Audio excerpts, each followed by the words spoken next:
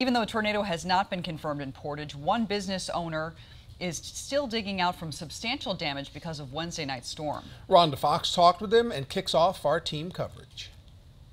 If somebody says bad weather's in your area, bad weather can very well be in your area. The bend in the grass and damage to trailers at I-39 Supply is proof positive that strong winds passed through Portage. I got a phone call saying, I think a tornado came through, but what we are seeing surpassed my expectations. Peter Ton says he was stunned to see how strong winds flipped heavy trailers over like toy cars. Trailers are on top of trailers. They didn't drive on top of another trailer. They literally have just been physically relocated on top of themselves. The trailers here weigh anywhere between 1,800 pounds and 4,000 pounds. Ton also says some of his trailers were blown off his property. We also took drone footage yesterday. So yesterday's footage shows us that some things moved more than a football field in length, where other things still sat where they were or hardly moved at all. It's kind of unexpected after,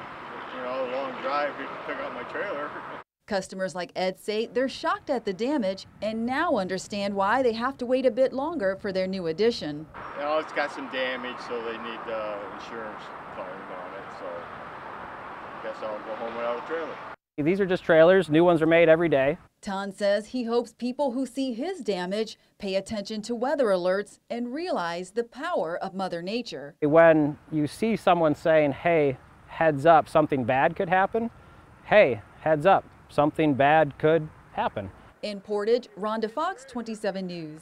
Ton, the owner of I-39 Supply, says nearly 80 trailers were damaged or destroyed at his business. Each of those trailers cost between $2,000 and $15,000.